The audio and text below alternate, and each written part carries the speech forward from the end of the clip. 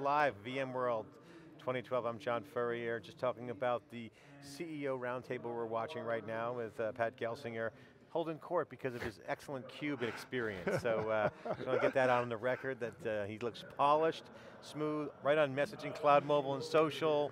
We heard Shadow IT, Dave. Great job by Pat Gelsinger. This is VMworld 2012, this is John Furrier with Dave Vellante. We are here live. Dave, final segment of the day, how do you feel? Oh, it's great. We got a repeat guest, BJ Jenkins, president of EMC's BRS division, a suffering Red Sox fan with me, but West Coast now. I guess that helps. It's been getting worse and worse. No, it never goes away. Never goes away. Football season's coming. Yeah, exactly. So welcome back to theCUBE. It's great to see you again. Thanks for having me, guys. Great to see you. Great to see you. Yeah. So the question is, obviously VMworld, what are you seeing out there? Obviously you got a lot going on. We're hearing backup and recovery. We had MLB on earlier, Major League Baseball. Speaking of baseball, TV operation, and they're, backup and recovery is big part of their operations now. They're trying to figure it out in a new way, right? So we've been talking about this modern era of computing, with data infrastructure being kind of the new theme that's changed converged infrastructure, building on the shoulders of converged infrastructure. One of those areas is backup and recovery, and it's not going away, it's never going away. It's one of those areas that just doesn't go away. In fact, is more important when you think about the new virtualization and new cloud. So what does your lens show you on this show?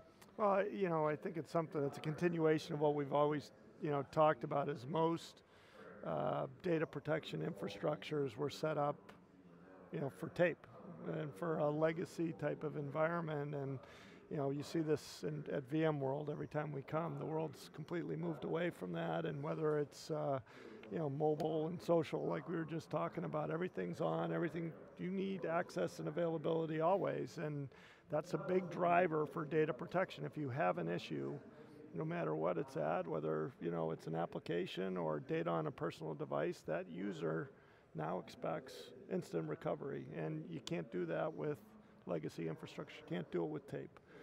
You have to do it disk-based, and you've got to find a way to capacity optimize, which is where deduplication's had a big play in this environment, but be able to put it on disk and get it back very quickly. So give us a quick update since VMworld, what's happened with you guys? EMC World. I mean EMC World, end of the day. Since EMC World, give us the update. We're talking real time. Yes, it is. What's the update since this morning when you got up? Exactly. Since EMC World when you were on, any new updates to share? We've had a tremendous amount of product launches since EMC World. At EMC World we had refreshed the high-end data domain and Avamar. And in July, Networker 8.0 came out. It was the 22nd anniversary of Networker, and that was a big announcement for us. But I think the thing that we're really excited about here is VMware selected and worked with VDP, EMC to build VDP into vSphere, huge, and that's a real big announcement for us. Yeah, so for those of you who don't know, VDR was VMware's, it's basically a backup appliance, a free backup appliance with vSphere 5, now with vSphere 5.1. VDP is replacing the previous product. It's a free offering for the customers. It's based on Avamar technology. That's correct. Which has always had a very strong presence in the VMware world, in any virtualized environment. Yeah. For the very nature of its technology, dealing with reducing I/O traffic, right, at the source. So, that's right. So congratulations on that deal. That's a big announcement for us. I read Chad's blog this morning. It looks like it was a pretty significant undertaking to actually do that integration. Yeah, it was. I have to say this, I have to go off topic, and it's probably not good for this audience, but I just went to the bathroom, and you know how they have the small stalls and the big stalls? The small stall has a sign that says reserved for Chad Sakic, which I just thought was hilarious. So that everybody in the CUBE tomorrow. Yeah, we'll so you can let him know his bath. But this has been a 2-year effort for us. We put, besides our Avamar engineering team, which is over 400 engineers, we actually put 60 dedicated engineers to this to build on top of the Flex framework that VMware has, and it is a VMware product. This is offered through vSphere, and you can use it within that framework, which I think is powerful. You get all the power of Avamar, in the VMware framework, which is great for us. So I don't know if you had a chance to read Chad's blog. He basically said, there were two analyst, news reactions, right? One was this is, tremendous confirmation of Avamar technology, to which he totally agreed, and the other one was this marks a change in the whole, VMware relationship, et cetera, et cetera. So everybody's saying it's an inside deal, but tell us sort of, VMware's not just going to, throw its, future away just because it's a sister company. So how did you actually win that deal, and take us through kind of, how that happened? Why Avamar as the back end? Yeah, and I think, first of all, Avamar, we believe, is the leading technology for virtual environments in the enterprise and mid-market, and really this is I think VMware saw that, the capabilities that Avamar brings to that customer base that they serve, and they looked across the market and wanted to partner with a leading provider. I think that's why we got chosen. Within that framework though of what they offer, it doesn't change their platform approach, and certainly they have their APIs, and the other third-party vendors are still going to continue to optimize for VMware and try and provide to that environment. So I think people are looking at, did EMC jam this down VMware's throat? Was this an inside deal? Yeah, right? it was evaluate the technology landscape. They have they're trying to make their platform pervasive and partner with a group that has the resources and the commitment in that market. And today we have in our division over 4,000 people focused on backup every day. We, from a patent approach and what Avamar can do from a technology standpoint for the customers, I think they looked at it and said, this is what we want VMware to do in the backup space. Yeah, I've always been a big fan of Avamar, and especially in virtualized environments, and I've always encouraged customers to sort of, if you're going to virtualize, you better rethink your backup, and make sure that you plan that out, and the Avamar customers that we've helped through that transition have always been very, very pleased with it. It was a rip and replace in a lot of examples, which slowed the market down for a while, which is, we all know the story of data domain. It was not a rip and replace. That's right. And they got 2.5 billion confirmation readings. That's right. Good for them. It was fantastic to watch that whole dynamic. But this is, we always sort of knew that the adoption of that type of technology was going to take longer. So this is a big win for Avamar, and one that's going to, I think, have a lot of legs in the marketplace, especially because this is kind of the second or third rev of VMware's backup strategy. They've struggled with backup. It's like Microsoft first rev, not so good, and then they get it right eventually. And I think VMware probably looked at that effort to get it right, and looked at some of the other challenges on their plate, and the time to market in doing that. And again, I think that's why Avamar was validated based on what it was doing for customers. And we were talking earlier about converged infrastructure, and along with VMware, how that's changing customers' IT infrastructures. One of the things that breaks right away when you start putting in converged infrastructure is that whole protection, backup process layer. And this is where something like Avamar comes in and reduces resource contention, improves capacity optimization, reduces the amount of storage space you need for backups. And then I think most importantly, and the thing we talk a lot about with this announcement is, the ability to file level restore, use the APIs for change block tracking, be very, very efficient in how you're protecting that data is something you need in a virtualized and a converged infrastructure environment. BJ, Dave and I sat down in January in the Wikibon offices in Marlborough, and we were looking at over the year, and at the end of last year, we obviously went through all the different CUBE events and through the market. Converged infrastructure, we were totally convinced. David Floyd was doing some cutting work around IO-centric infrastructure. The flash thing was hitting the street pretty hard. We all knew what was happening. You guys announced Project Lightning. But one of the things that Dave and I looked at was, converged infrastructure is an old definition, right? In other words, it's kind of like it was defined when people saw the vision, and it kind of played out, but one thing that really took a shape that no one kind of saw coming in that equation was flash in solid state. So having a data-centric infrastructure, okay, and obviously when you talk about recovery, I totally see that, but we're trying to explore out. We've decided that we're now going to kick off this new agenda called data infrastructure, where everyone we talk to, it's a different modern era of a concept. And it's pretty simple, it's the data. Yeah. And you see Amazon with Glacier, it's like, we're going to put it in ice and then get 5 days to get your data back. That's one concept. Yep. The other one's normal tape. But really now the data centers are being re-architected with new kinds of flash, whether it's sitting in front of SANs and doing all kinds of new stuff. One, do you agree that this data infrastructure is a little bit different than converged and the fact that it needs to be more revolutionary versus evolutionary? And two, what is a modern era data infrastructure relative to really important stuff like backup and recovery and disaster recovery? Yeah, I actually think on the first one, this idea of data centricity or data centric approach is happening. And Glacier is one manifestation of that, which is, there is a set of data, archive's a big space for us where we're growing into it, but their idea is there's a set of that data that very rarely gets accessed.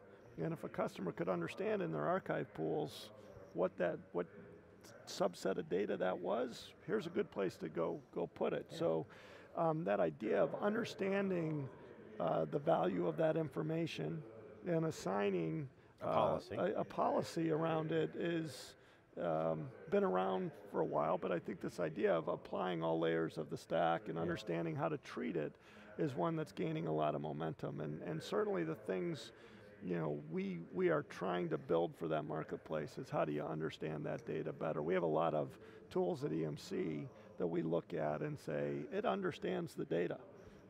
Greenplum, NetWitness, there are a lot of, some of ProSphere. So analytics. Analytics understands that data, and if you do that, you can apply policies to it. So you're saying, so let me just catch what you're saying, because in the modern era, it's our work, because we just had baseball guys on, we talk about the modern era of backup here. No doping, no steroids, got Glacier, you can freeze them out. Yeah. No, but in the modern era, you're saying you got to have the ability to essentially dynamically put policy on data, which requires some big data.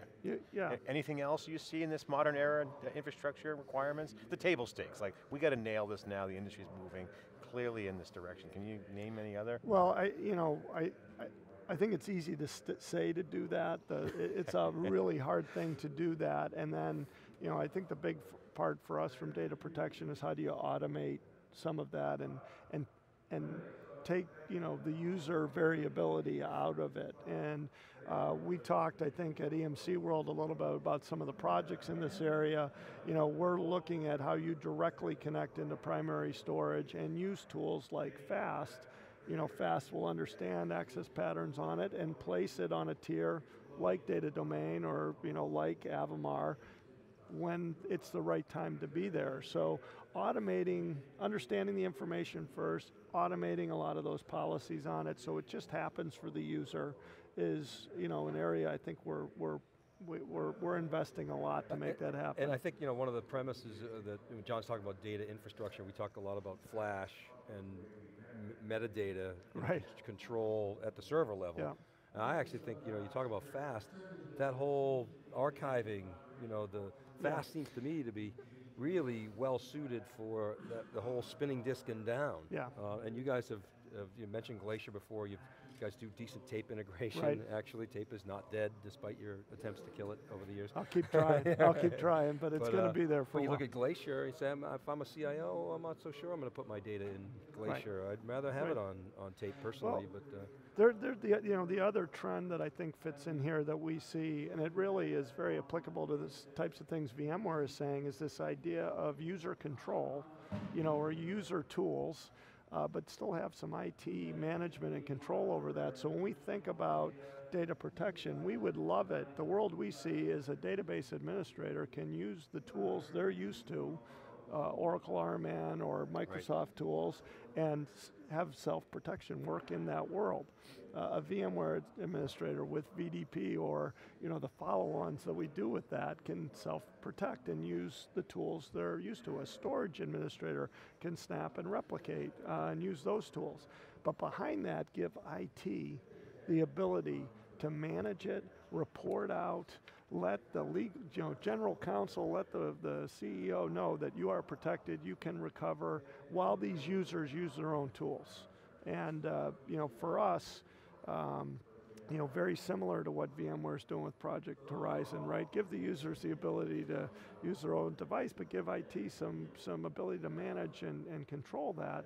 We think that's where the future is. And if you think about data centricity, you need to do that. You need to give users the ability to manage and control some things, but still have that central IT capability to know that it's secure and you're doing what you're supposed to do. At EMCworld, BJ, your CTO, Stephen Manley, laid out a vision. You mentioned snapshots before, really trying to put forth the future of data protection, where essentially you're attacking the backup window problem in a different way. Yeah.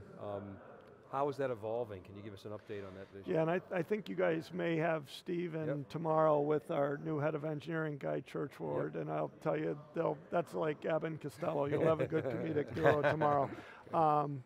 But we're moving along, and I think when we look again at backup infrastructure today, our customers have an enormous amount of dollars invested in things like media servers, and all of that to understand, catalog, and then move data again. We'd like to get to a world where that goes away, where the primary storage device where the data is housed can communicate directly with your capacity optimized platform, eliminate a lot of that infrastructure. And for our customers, they get real excited about it again, because it goes to this world where, through metadata or through the understanding of data, I move it where it needs to go, it's automated, it happens, I'm protected, and I don't need to add a whole bunch of infrastructure to assure me that that's going to happen. BJ, talk about the mindset of the market right now. Obviously, we said earlier, obviously it's not going to go away, but obviously there's a shift going on. Joe was just talking about it, up there, we were watching. The horizontals shorter, verticals getting steeper, disruptions faster. What do you guys see in terms of this new disruption? And what are you worried about? What are you working on that you say, hey, we really got to nail that one piece of this market? Is it cloud backup? Is it the integration? Is it the software, all of the above? Can you just lend some insight into how your mind's thinking about this? I think it's kind of a race with, they always give you the car analogy or the airplane analogy where you've got to do a bunch of things and keep it moving. We have to refresh our products constantly. That's table stakes to be in this business. For us, the two real hands we feel like we have to play are, understand a completely virtual world and bring data protection policies to it. And the second is integration. The ability to simplify data protection for our customers we think is essential. So, all of our investment, there's a base level investment that goes into refreshing the products, but we are pouring enormous amount of money into things like VDP and being seamless data protection in a virtual world, and then integrating that with the set of tools that EMC has and others have to eliminate a lot of that infrastructure. Okay, so let me try to be more specific in my question, since I can't get it out of you. Cloud. What are you going to be looking at on your M&A map? So in terms of refreshing the product, okay, that's cool, we're going to tweak the product, but some areas, you got to go out and buy some emerging tech, and you guys are writing some checks. EMC is aggressive. Joe's clearly showed that EMC has really nailed the core competency, and Goulden was on theCUBE at EMCworld talking about, hey, we like to acquire and we integrate well. Yeah. And you live that world with your acquisition. So you got to have some suspects. Can you share with us your vision? In the backup space, we've done one acquisition, and it was a mainframe acquisition from BuzzTech to do mainframe backup. So to say we were out there on the leading edge is. We went backwards to go forwards. And mainframe backup, by the way, is very important to us. It's a big market still. They use a lot of tape. I think the things we're looking at, the categories, are really. We believe in the SMB market and the continued development of VDP, and expanding that is important to us. But I think there's this area, and it really rests around backup as a service and. How data moves to clouds and between clouds, and whether, you see the emergence today of cloud gateways, moving that data a lot. Today, backup as a service is essentially make a local copy and then replicate that into a cloud, and that's really DR. Not many people direct backup into a cloud and recover, because the recoverability is so difficult out of the cloud. And I think that's the space we'll continue to look at and try and exploit, is how do you control the movement of data from on-premise. There's also there's a blurring category too that you're playing in. Like we just covered on SiliconANGLE, Nirvana's cloud storage company, although they don't bill it as backup, just signed a deal with Fox, pretty big media company. Yeah. It's not Glacier-like backup, but so what is backup? It's with cloud storage, that's in a way, you're putting it out there and bringing it back. That's the space, that is, we have to continue to do more and be more aggressive in, is understand that movement of the data between a customer's premise and a cloud. Yeah, there's a use what case they're using it for. That hasn't taken off yet. Yeah. And so there's been some inhibitors, and a lot of that is just I don't think the industry quite has it right yet. Right. And of course customers don't trust it. It's evolving, and that's why you want to know who I'm going to buy. We're just saying, we're looking at that, trying to understand EMC has got the checkbook out for cloud gateways and storage, backup. BJ Jenkins, president of BRS. I'm putting words in your mouth. I have $20 with me right now if anybody's willing to sell for that. So we got the speakers back, so I just want to say, BJ Jenkins, president of the EMC Backup and Recovery Group, BRS. So backup is not just your traditional meat and potatoes backup. It's pretty disruptive right now in the sense that there's a lot going on with flash, as we talked about, and obviously emerging markets like cloud. Again, just share with us your agenda for the next 12 months. Product refresh, a little bit of M&A categorical, look at a few things. What else is on your 12-month agenda? I think if you look at just the penetration of dedupe, there's still a lot of headroom in the market in all segments, but if you want to know the next 12 months we're thinking about, it's that conversation we just had. How is data backup as a service, recovery as a service? How is data moving from a customer premise into a service provider or cloud?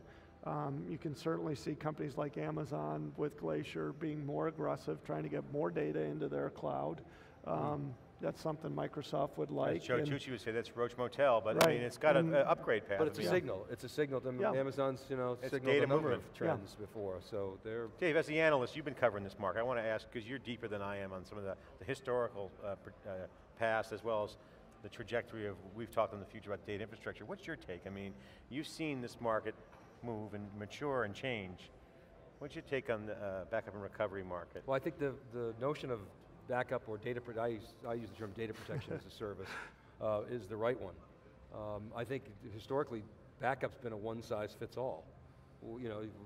Regardless of your RPO, your RTO, your business value, just here's the backup level that you get. Here's the level of data protection that you get, and if you can afford SRDF, go for it. And that just doesn't cut it. You got to be able to dial down and dial up your service level. But so you were talking before, it's policy based. It's being able to offer a set of services that are granular, that are application based, tailored to the application. The thing we're talking about here, this will, over time, it's going to move to a service. Yeah. Right, it's all going to move to a service. Okay, so now just taking one step further to connect the dots, the big vision from Steve, and we've been talking about with OpenFlow, but now here at Nicira, software-defined data center. Yeah. That's obviously a strategic imperative, and it's obvious why. It's an operating system. Software is, you can do all kinds of policy. How does that change, if any, or is it just the normal course for you guys? Well, I think if you look at VDP, that's software, right? And I think you'll only see that grow from a data protection standpoint. Now, the reality of here and now, though, is when you're talking data protection, we design what we do as the storage of last resort. If we're not there, customers fail. And that's great, you can have software do that, and there's a lot of people who design that from a software-based approach, but the reality is, you got to have some hardware understanding, because disk drives still fail, unfortunately. Tapes still fail. And if your software doesn't have a way to do data integrity and Flash will fail. Flash will fail. Business value is the big trend here. I'm hearing Right. at VMworld, and tomorrow we're going to have Dave on. I haven't updated Dave. We're going to have Sean Douglas as well as the new head of EMC Ventures on to explore some of the things around software-defined networking. Obviously they were involved in a variety of different transactions, but there are new use cases for business value type apps that will sit in these environments. We're going to hear from that. And mainly I see EMC Ventures as like the modern, in our modern era analogy is the new Intel Capital. Well, they got Scott Darling from Intel. They've got so Scott Darling from Intel, and they're aggressive. I mean, they were in software networking for, I know for years, and then Scott came in with Pat. They pulled the trigger on Nasir as well as some other ones that I can't disclose, although I could break some news right now, but I swore I would not share the other investments that they made. We'll say that for tomorrow when I put them to the feet of the fire. So. Well, but you're in the Valley now, so that's got to give you a whole new perspective on M&A, right? I mean, is that true, or it's is much different than the I mean, East right? Coast. I mean, it's got to be. I mean, it's a night and day. I mean, it's just really is. I mean, that's my perspective anyway, point of view. But you live there now, so it's. Yeah, there's just the enormity of activity that goes on here in capital that goes into companies in our space is far heavier than where our corporate headquarters are. So certainly there's more weight here around that. And I think just the talent management and movement part of that is, every day your employees choose where to show up for work. And if you're not on the cutting edge or the lack of pushing the limits. The speed at which decisions get made. It's fast, you got to move fast. The risk tolerance is different. It's and I think, I'll speak from my own view, when you buy something at 2.4 billion and show up and you don't know the company, there's a lot of risk in that. There's a lot of risk, and fortunately, EMC's had a core competency in making work, but that's a lot of risk. You'd much rather invest and know at 100 million or 200 million purchase price and make that gamble. You can make 20 of those for the $2 billion deals. Extreme IO. Right? I mean, that was. And I think that's the thought behind it. You'll probably hear that from Scott, but it's be on the front of these things rather than letting them get to that point. Well, Goulden laid it out at EMC World. I mean, basically they have some investments, they make kind of headlight deals where they get in early and kind of get to understand that, but clearly they'd rather let the risk reduced and validate with an overpayment on a deal and then take the risk on the integration. So it's clearly that you guys are the poster corporate company in terms of the poster child of acquisitions. I mean, HP and others have just failed to acquire and integrate well, and it's caused a lot of problems. So you guys got that down. That's a good core competency, and you blend that with R&D.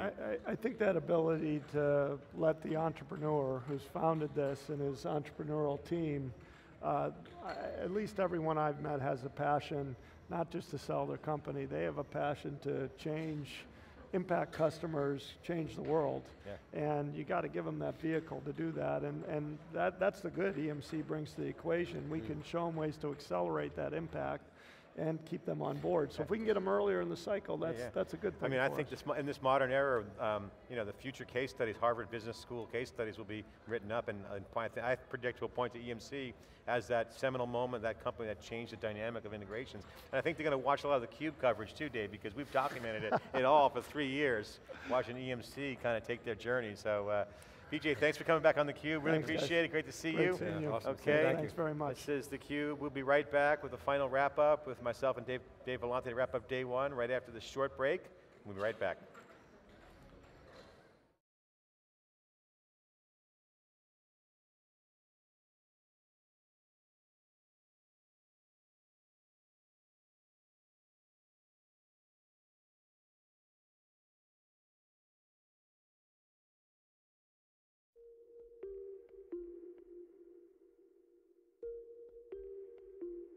theCUBE is this conceptual box, if you will, and we bring people inside of theCUBE and then we share ideas. theCUBE is a comfortable place. It's a place where people feel happy and are happy to share their knowledge with the world. And we're happy to be ambassadors of that knowledge transfer.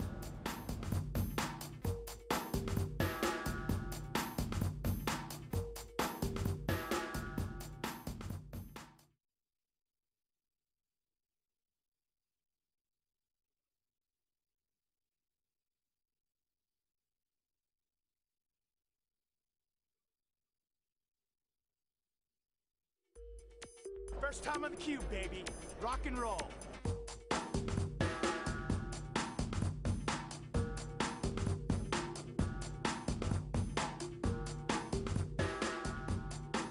Well, I think it's probably 5 or 6 times I've been on theCUBE now.